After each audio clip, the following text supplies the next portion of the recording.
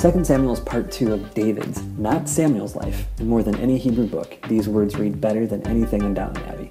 Politics, adultery, betrayal. Once crowned, David defeats the previous dynasty, then establishes a lot of Jewish heritage. He captures Jerusalem for a capital, returns the ark, and plans a temple.